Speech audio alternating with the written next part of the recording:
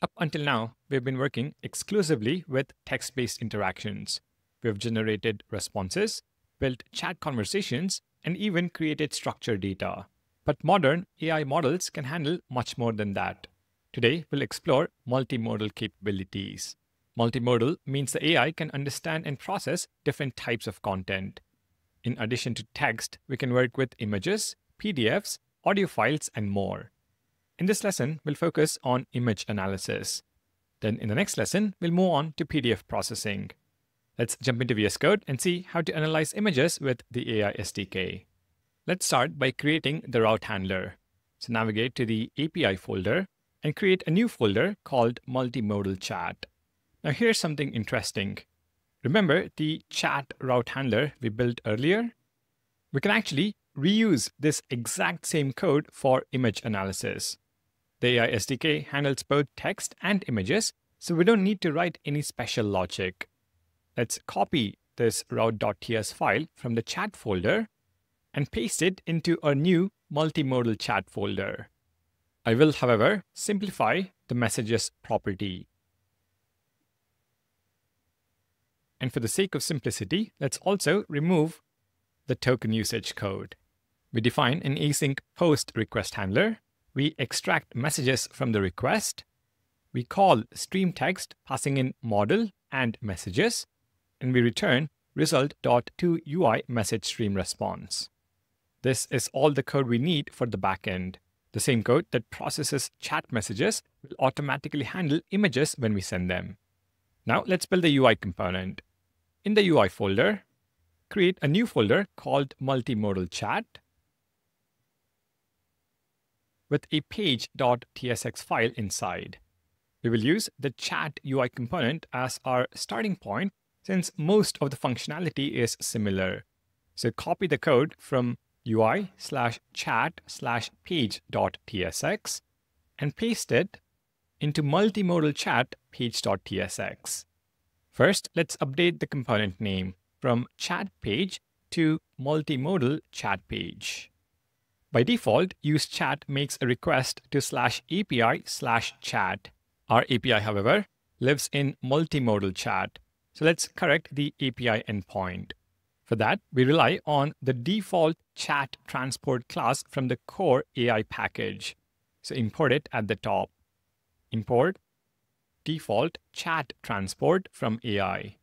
As an argument to the useChat hook, we pass a transport object with the API endpoint. So transport is the key. The value is new default chat transport. And to this, we specify API/multimodal chat. This will send the messages to the new route handler. All right, now comes the interesting part. We need to enable file uploads in this form. To handle files properly, we will need to track two things: which files are selected and a reference to the file input. At the top, let's import useRef along with useState. Inside the component, let's set up our state. First, we'll track the selected files. So useState, the state variable is files, the setter function is setFiles, and the initial value is undefined. This is going to be of type file list or undefined. File list is the browser's type for file selections. Next, we need a reference to the file input element. So const file input ref is equal to useRef with an initial value of null, and the type is HTML input element. This will allow us to programmatically clear the file input after submission. Now let's modify the form to support file uploads. Currently, our form has one input and button side by side. We need to add a file attachment option, so let's restructure the layout to stack elements vertically. Inside the form element, wrap the form children in a new container. So div, class name is equal to flex column, cap 3. This creates a vertical layout with spacing between our existing input plus button and the new file attachment UI we'll add in a second. And while we're at it, let's also adjust the main container padding. So find the padding Y24 class and change it to padding top 12 and padding bottom 36. This gives us more room at the bottom of our expanded form. All right, now for the file attachment feature. Above the existing input and button div container, but inside our new flex column container, let's add an attachment button. Div tag with a label inside, and the attachment icon and text will go here. On the label, we will set HTML4 is equal to file upload. We'll then add some Tailwind CSS to make this pretty. So on the div, class name, flex, item center, cap2, and on the label, we specify more classes. We're using a label element styled as a button. The HTML4 attribute will connect it to our file input. Within the label, let's add a paperclip icon inside. I'm going to paste an SVG icon, but feel free to just type the text attach.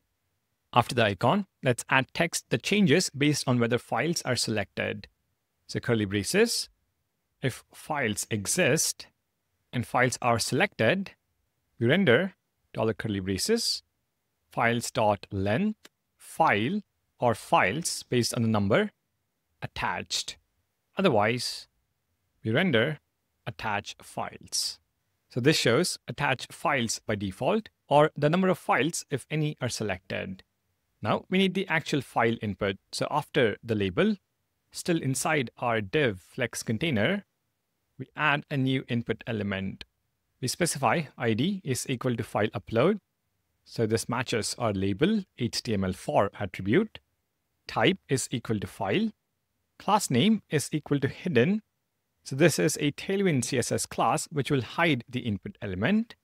On change, event, and if event.target.files exist, set files, event.target.files. We will also set the multiple attribute, and then ref is equal to file input ref. Quite a few attributes, so let me explain one more time. The ID, file upload, matches our label's HTML4, so clicking the label opens the file picker. We hide the input with class name is equal to hidden because we're using the styled label instead. The onChange handler updates our state when files are selected. The multiple attribute allows selecting several files at once. And we attach our ref so we can clear the input programmatically later. Now that we have our file input, the next step, we need to update the form submission to include the selected files. Let's look at the current handle submit function. You can see currently it only sends text, but the send message function can accept both text and files. Let's update it. Text :input and files set to our state variable files. With ES6 shorthand syntax, we can specify just files. We are now passing files along with the text to our API endpoint. But we should also clear the file selection after sending.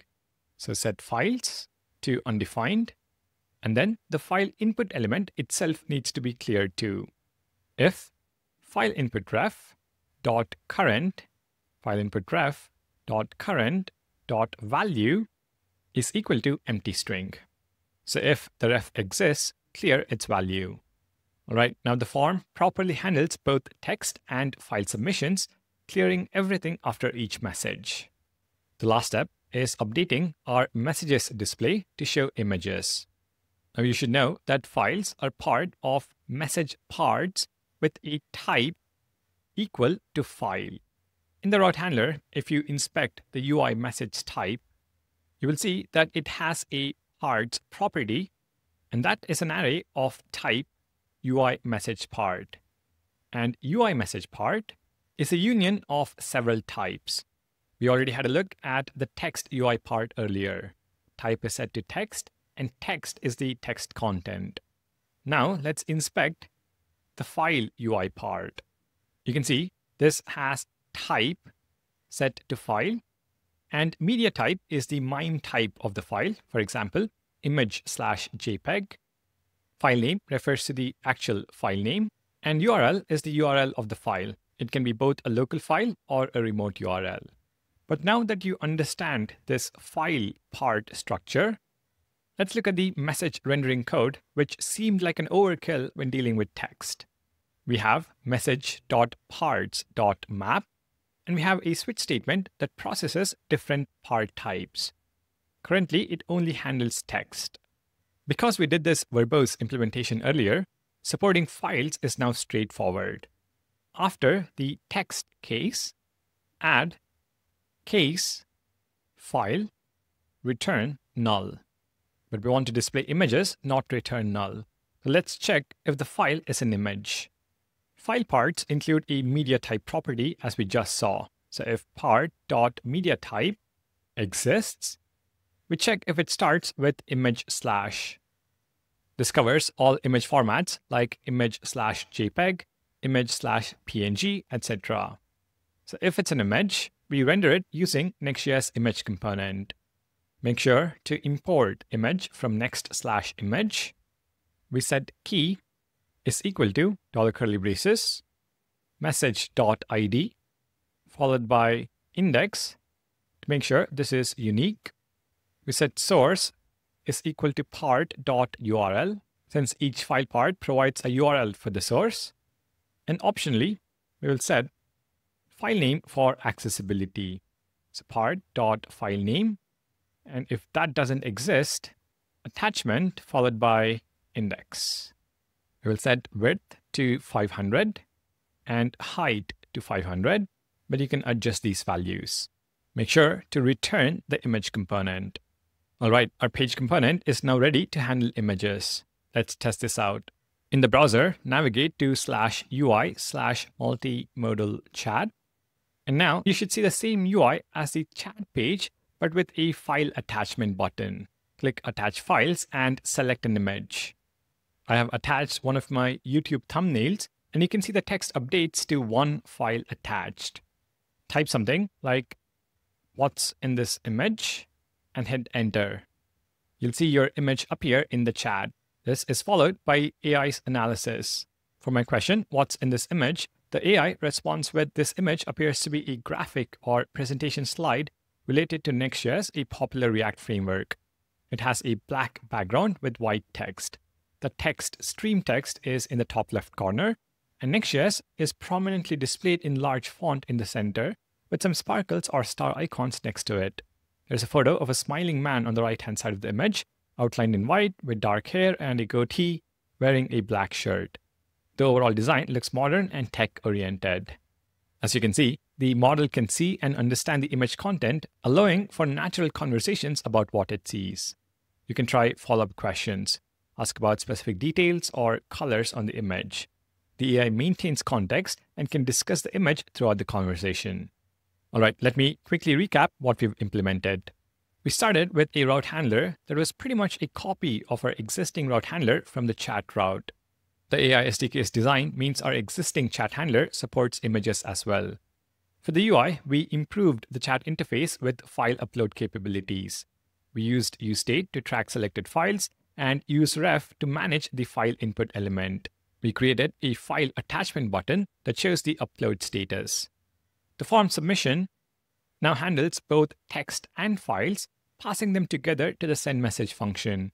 We made sure to clean up properly by clearing both the state and the input element. Finally, we extended the message rendering to display images. By checking the part type and media type, we can show images in line with the conversation. For our next topic, let's learn how to process PDFs with the AI SDK.